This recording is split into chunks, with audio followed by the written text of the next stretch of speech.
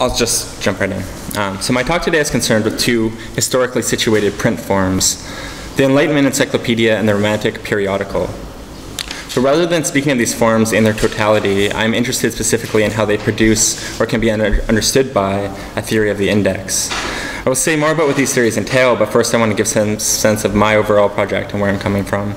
I'm in the very early stages of a dissertation that will begin from the premise that the book index necessitates a theory of the indexical signifier, which I think is a very useful tool for thinking about a concept like structure in relation to textuality.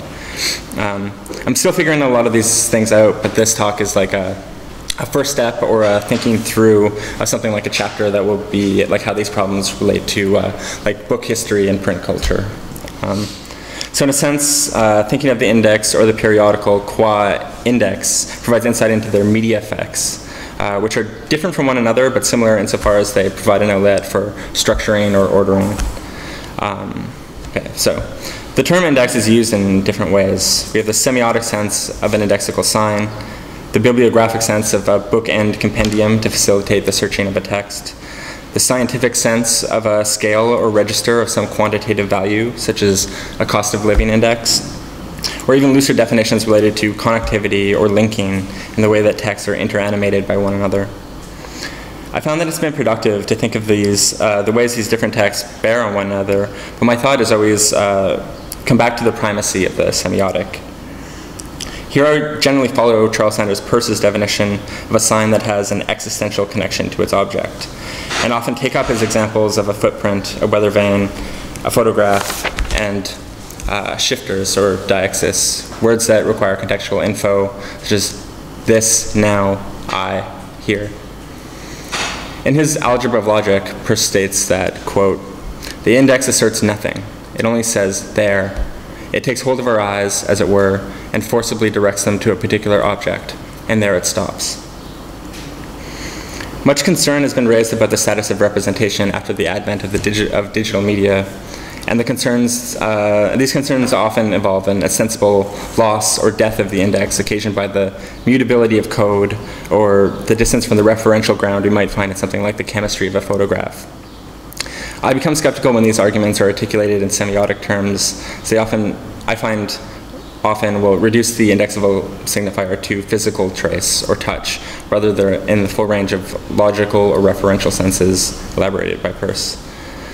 It's not that I think casting doubt on the evidentiary function of the photograph is illegitimate, but that this idea is structured by its medium specificity, without which it finds a different articulation.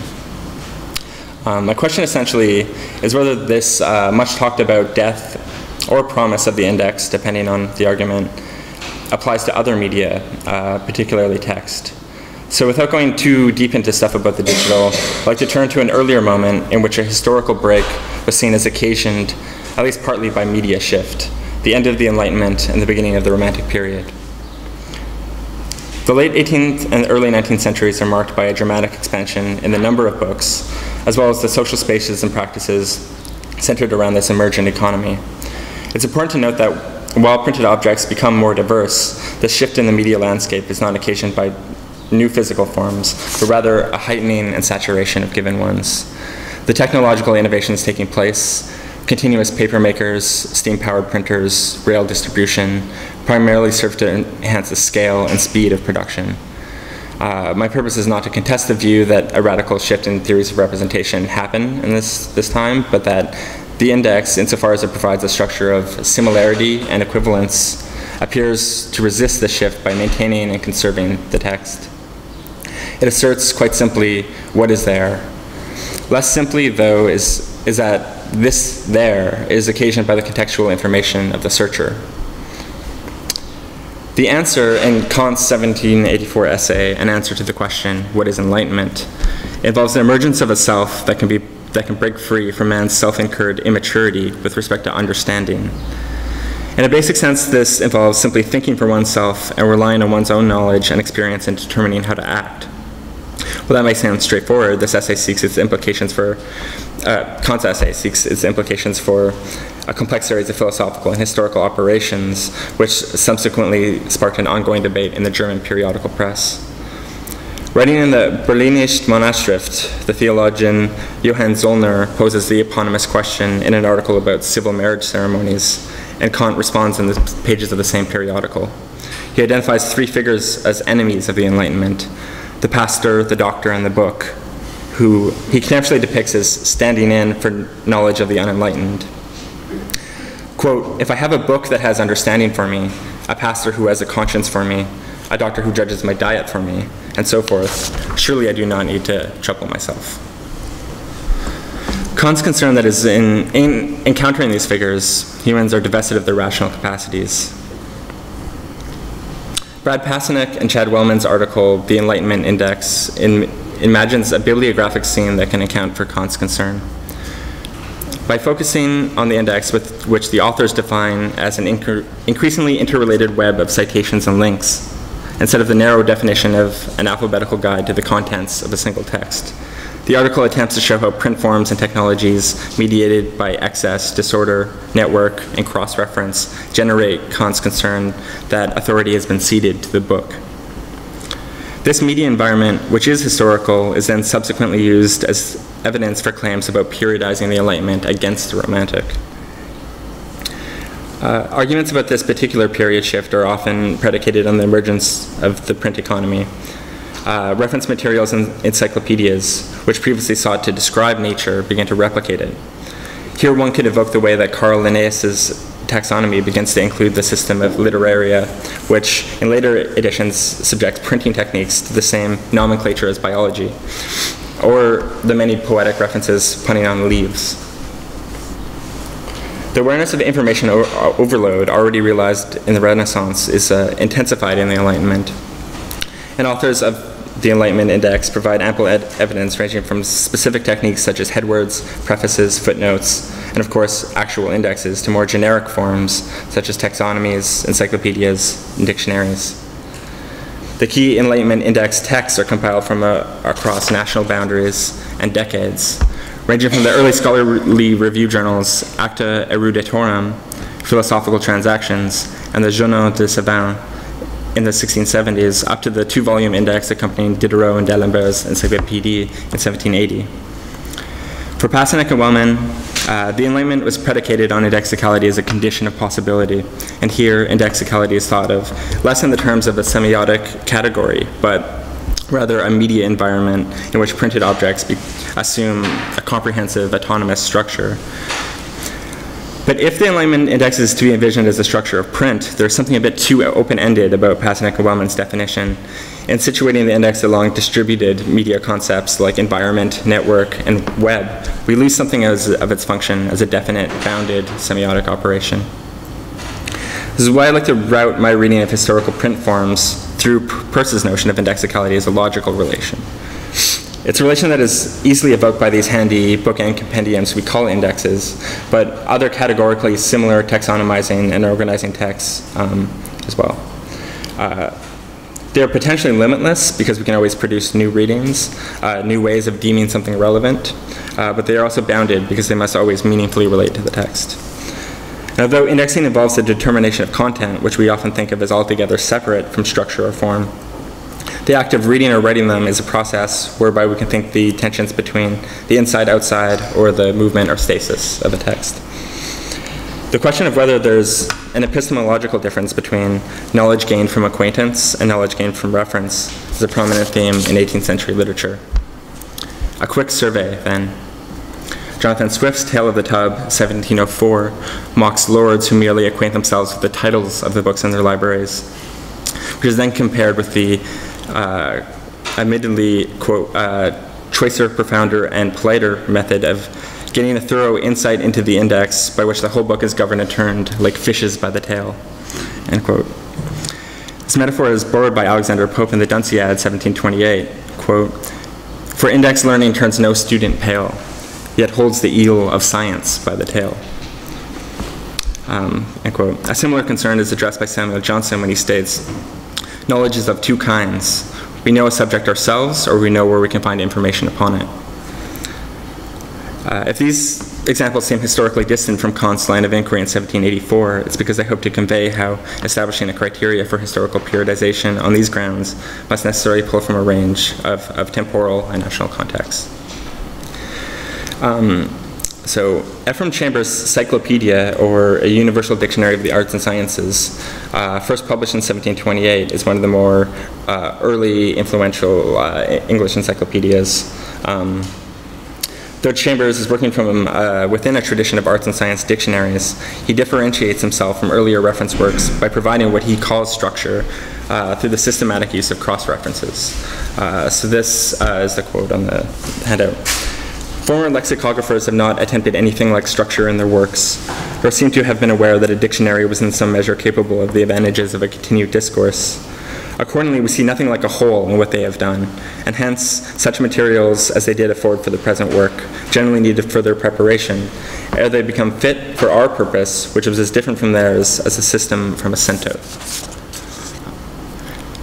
Chambers' aim in this preface is to dispel the reader's suspicion that a single work, quote, so disproportionate to a single person's experience, unquote, could be the product of sole authorship.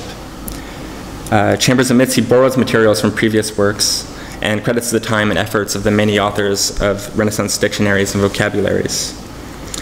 Chambers' innovation, then, is at the level of form rather than content. He doesn't purport to offer new knowledge, but rather how it is ordered. In providing structure to a distributed network of increasingly numerous and specialized books, he claims to structure the realm of knowledge itself. In creating a whole out of disparate parts, one is able to see the whole and thus navigate it properly. Chambers sees alphabetical order as existing apart from nature, but is necessary for the navigability of information. It is within this order that his structuring principle emerges. That's another quote. By a course of references, from generals to particulars, from premises to conclusions, from cause to effect, and vice versa, i.e., in one word, from more or less to complex and less to more, a communication is opened between the several parts of the work, and the several articles are in some measure replaced in their order of science, out of which the technical or alphabetical had once to remove them. Cross-reference thus reintegrates the object of the encyclopedia into what he calls the natural order of science from its disintegration via the technical apparatus. It allows for a subject to follow a train of thought, to learn and investigate in their own course. I find Chambers' preface to be inordinately provocative. In it we find the Enlightenment ideal of grasping the totality of knowledge as a whole to be facilitated by its structure, which he seems to be imply is made possible by the connectivity implied when a word stands in for understanding. Structure as a means of seeing the whole is consistently evoked in terms of visuality. The constituent parts of knowledge are represented as a view, and when encountering a cross-reference, we are told to see another entry. It might also be interesting to speculate on how this example relates to structure's supposed historical latency that we've been talking about. The word seems to be employed theoretically, but is not yet articulated as such, especially since in his own taxonomy, the entry for structure only tells us to see entry for building. Which in turn elaborates on some practical concerns of architecture. Returning to Kant's concerns, the paradox is that these assertions of the priority of knowledge by acquaintance of the individual against the book, of the value of unmediated creativity, are precisely those that come to define the Romantic author. The period that is defined by the rule is superseded by exception in the next. Passenek and Wellman are aware of this. There's a quote from their article. Even as the Romantic author attempts to denaturalize and discipline print, he inadvertently adds to it. Early in the 18th century, the bibliographic sphere was recognized as an objective material realm with its own internal logic and organization. But in the inundated final decades of the century, book plagues and floods figured second-order nature as a threat to human agency, one that might obscure nature, obviate the cognizing subject, and become impervious to all human interventions.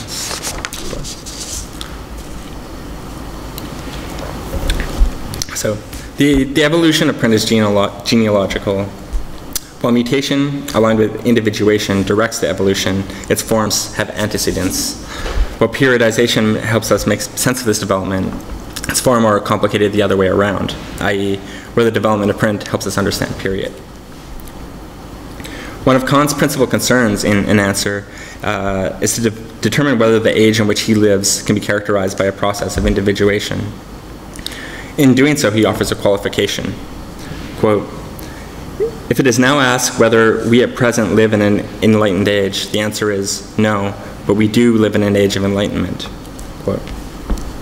This shift from an adjectival description of the age as a whole to a noun as a single property marks enlightenment as an emergent phenomenon.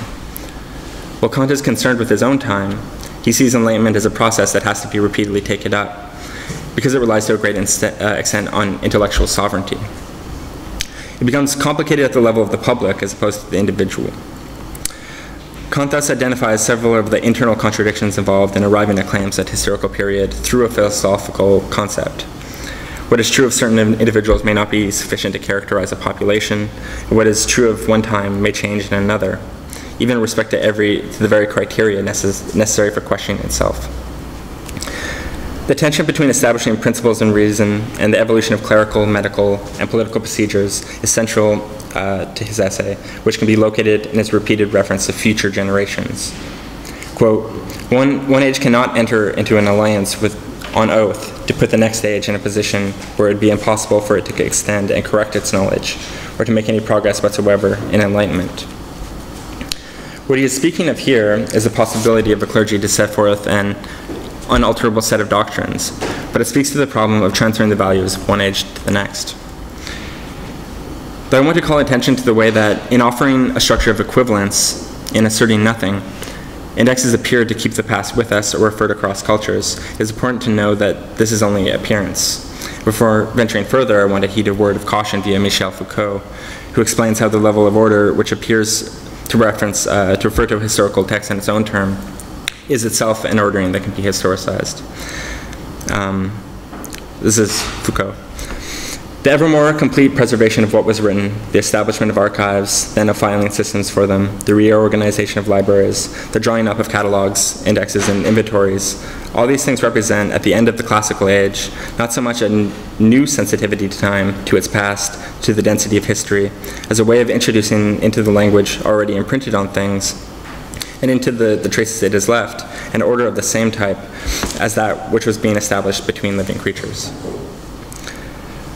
This is why I remain transparent about how my turn to the Enlightenment Encyclopedia in terms of mediation says less about the form and its historicity proper, but how I find we are still haunted by it today.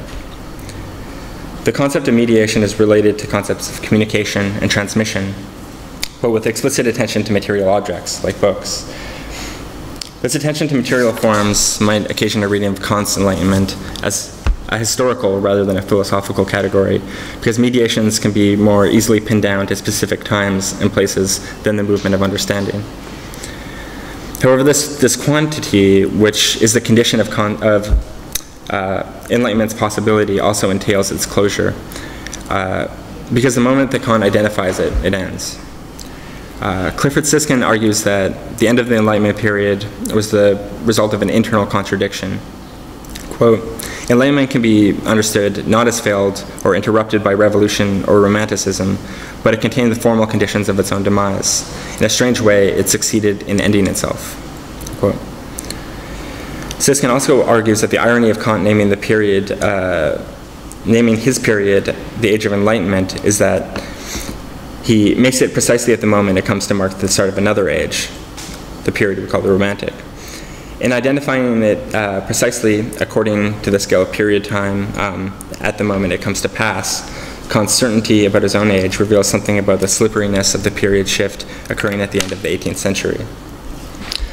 Kant's vision entails a progression that Enlightenment will lead to further stages of intellectual development. However, the development that actually occurs is identified in Romanticism as turning from the past and staking a claim in the new spirit of the age. For other intellectual historians, the place to evaluate the shift is embedded in the material world, objects, tools, and yes, books. Specifically, it is writing, as well as accompanying forms in reading and print, that is best suited for this evaluation because it occupies the mediating ground between material and understanding. Siskin will go to define two senses of enlightenment, the differentiation or apperception of which can be thought in terms of writing. That's how Enlightenment, in its most capacious sense, as the condition of modernity, materialized. That Enlightenment is the travel narrative we tell when the technology of writing takes the form of embedded systems. Siskin, sorry. System is an important conceptual category for Siskin because he explains the difference between Enlightenments and subsequently how Romanticism overwrites this difference. He refers to Ernst Cassier's use of esprit systématique to argue that the aspiration to comprehensively document and organize all knowledge epitomizes the Enlightenment spirit, while traditional accounts of Romanticism that emphasize genius, originality, and imagination overlook the continuation of systematizing knowledge production in the early 19th century. Because the historicization of Romanticism is so closely aligned with the literary, a category like system, which Siskin labels as genre, helps the periodizing historian look at writing beyond the specific qualities of individual authors and incorporate a broader array of media, such as reading audiences, publishing capital, legal requirements, and paratextual info. Systematicity can then become a way of thinking the Romantic period in light of a complicated periodization. Its apparent incompatibility with Romantic literary tropes, nature, fragment, lyric, etc., is telling it. Not only because the incompatibility doesn't hold up to scrutiny, but because it reveals an inadequate engagement with the conditions in which these tropes are produced. These conditions might include the beginning of arts and science institutions, the development of a middle-class reading audiences through the dissemination of periodicals, and a new political and geographical awareness. Siskin defines Romanticism not in opposition to Enlightenment, but to a difference in the scale and orientation of how knowledge is acquired and put to use. Romanticism, he writes, far from being the nightmare turn from the dream of Enlightenment knowledge, is the moment in which the reorganization of that knowledge leads to unprecedented productivity. While German periodicals have been offering indexes since the 1670s, it is in December 1755 in England that periodicals begin to advertise on this basis, as well as offering review summaries and extensively indexing remarkable passages within the articles. This form continues well into the 19th century and through the rise of British periodical magazines like Blackwood's, the Edinburgh Review, and the Quarterly Review, all of which include detailed index entries, which are located at the end of each volume, extending anywhere between 2 to 6 separate issues and paginated sequentially. So these integrate the knowledge that can be obtained by the object into its feature of its marketability. It goes without saying that indexes facilitate information retrieval, the usefulness of which is activated at the moment of reading. There seems to be a built-in assumption about the storage capacity of print. Content lays dormant until it is needed and may continue lest it be made accessible. In William Hazlitt's On Periodical Criticism, published in the May 1823 Edinburgh Review, he laments what he sees as the corrupting forces of political and commercial motives in the periodical press. His initial question is whether there is anything comparable in his time to historical occasions of genius, and he ultimately argues that his age is not conducive to genius because of the effects generated by periodicals, such as dispersed authorship and the integration of artistic disciplines, which, among other things, is a result of market forces. The possible irony, of course, is that he participates in the very thing he critiques. Or for Hazlitt, this isn't a contradiction because the function of the periodical is anything but homogeneous. In terms suggestive of the organicism of a self-replicating system, quote, periodical criticism is favorable to periodical criticism. It contributes to its own improvement, and its cultivation proves not only that it suits the spirit of the times, but advances it. It certainly never flourished more than at present. Here, the decentralized polysemous proliferation of the periodical can be brought into univocality through its function as a commodity. Despite Hazlitt's reservations about the commercial culture, this orientation of the literary sphere towards a mass audience advances the spirit of the age and yet impedes genius. A passage decrying the integration of diverse subject matter might give us a clue into why indexes become necessary to the production and advertising of periodicals. It's from Hazlitt, the quote on the thing. The fine arts, by their spread, interfere with one another and hinder the growth of originality. All the greatest things are done by the division of labor, by the intense concentration of a number of minds, each on a single and chosen subject. But by the progress of cultivation, different arts and exercises stretch out their arms to impede, not to assist one another. Politics blend with poetry, painting with literature, fashion and elegance must be combined with learning and study, and thus the mind gets a smattering of everything and a mastery in none. The progression of the arts is impeded by their intersection with other disciplines, subjects, and discourses. The periodical is representative of this problem because, of course, it caters to a range of interests.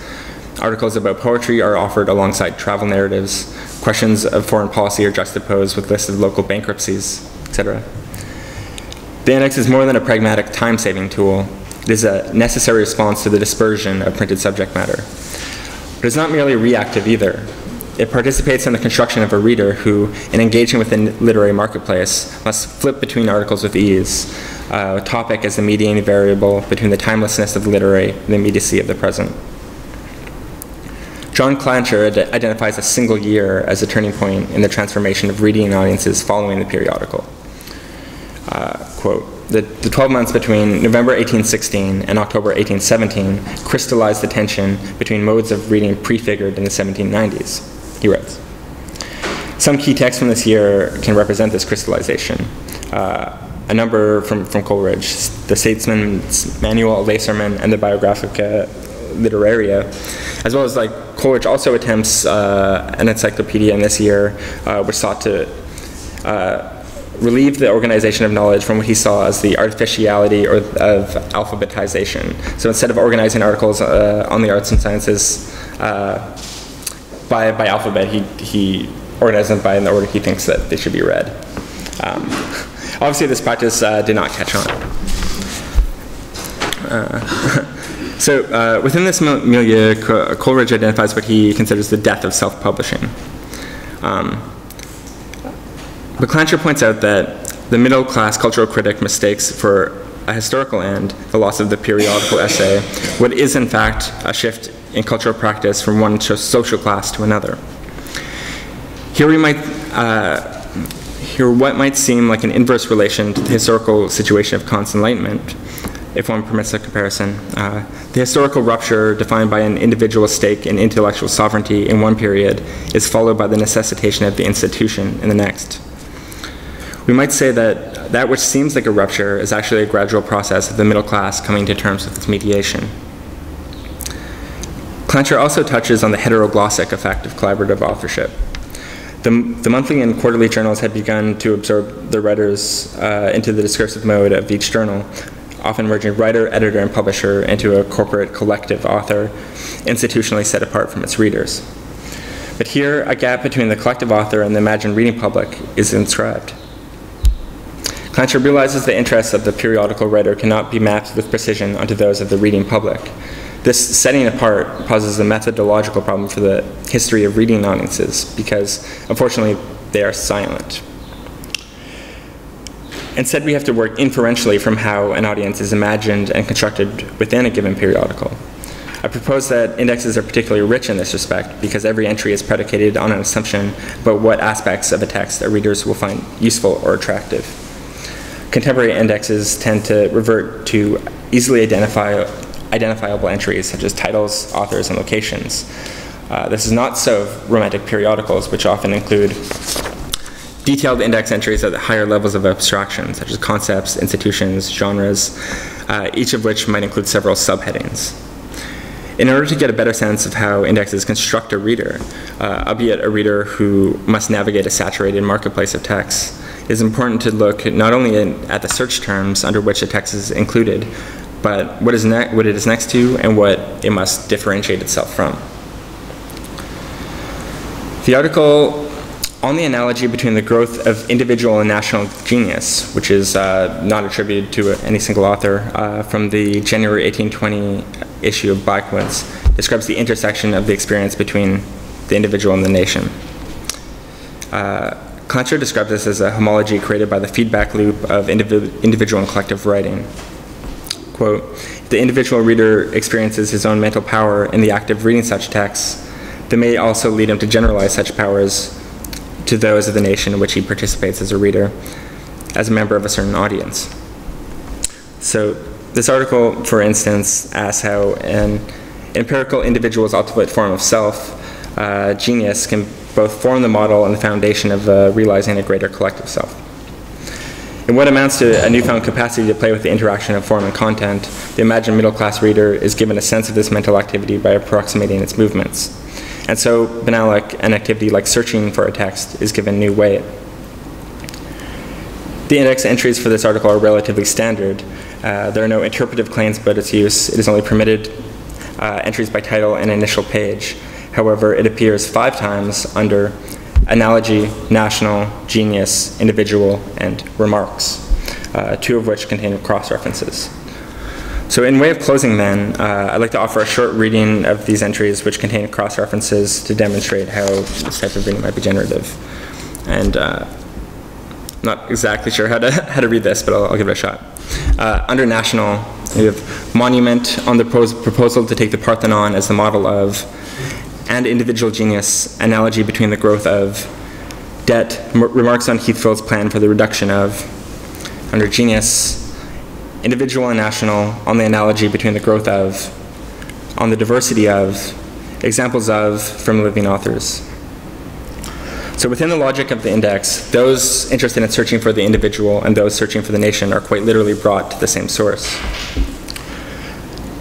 Taking the entry for nation as a starting place, the reader can choose between and subsequently individuate oneself from a presumably positive article on monuments or a presumably critical article on debt. With the entry on genius, one is made aware of and subsequently recommended to emulate diverse instances of real-life people. So lots of potential problems here, but it's kind of interesting just the way that this sort of works. What I hope to have outlined is how we can observe the internal structure through which print forms gives a picture of media environments made possible by the supposition of historicity. This does not claim to represent period as comprehensive, yet nonetheless provides modes of reading, identity, and difference. So that's it.